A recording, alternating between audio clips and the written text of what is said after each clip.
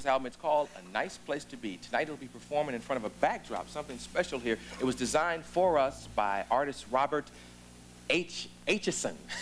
Aitchison, that's right, yeah. And he's from Los Angeles, and it's a beautiful backdrop. And here playing No-No in front of that backdrop is Mr. George Howard.